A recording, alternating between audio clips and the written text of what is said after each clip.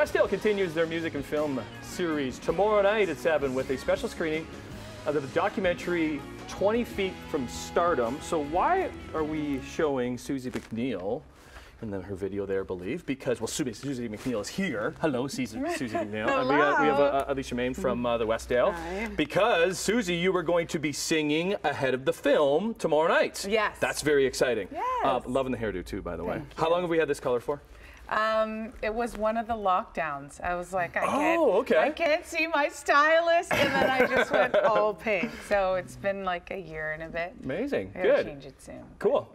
Let's get into music and film with you, Alysha, first. So where did this idea come from? How did we get Suzie involved? How do you pick the film? So many questions to answer. Absolutely. Well, I've noticed patrons at the Westdale are really looking for something uplifting and fun coming out of the pandemic. We all lost our opportunity to see live music.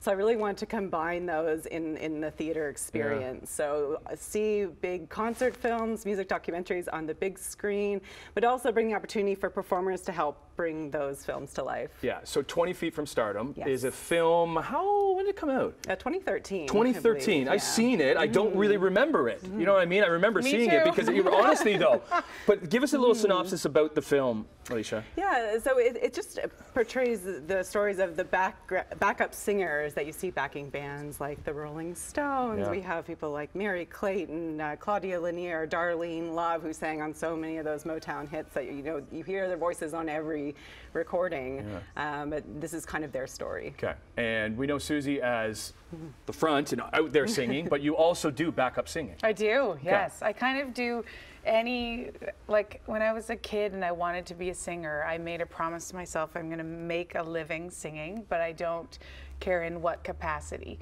So this kind of falls into all of it. I do all of it.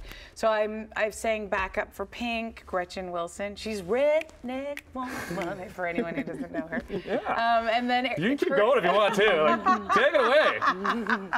And currently Aerosmith at their residency in Vegas. Okay.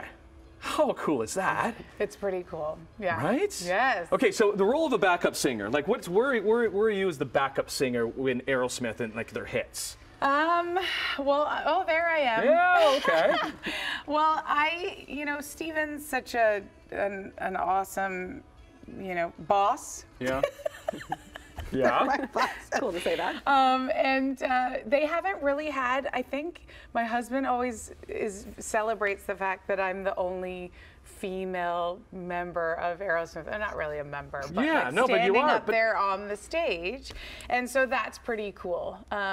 And then I have that moment often when I'm up there going like, wow, this is, it doesn't get more legendary than them.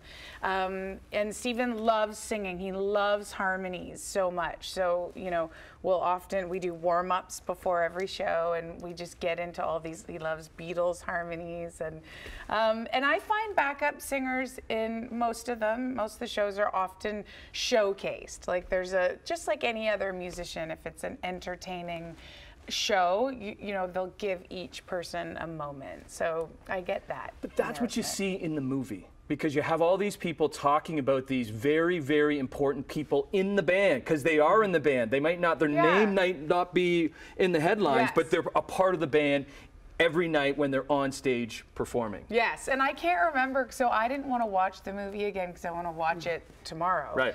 But I can't remember, are they like kind of crusty about being not being at the front. Like there's like not all. I think they're all different types of stories. Yeah, right? And I honestly I don't really totally remember it either, and that's why it's good to bringing it together together. Yeah, we have Darlene Love. I think at one point was cleaning houses and hearing her songs on the radio. Yeah, that would make you grumpy, right? But I mean, I don't feel that way because I.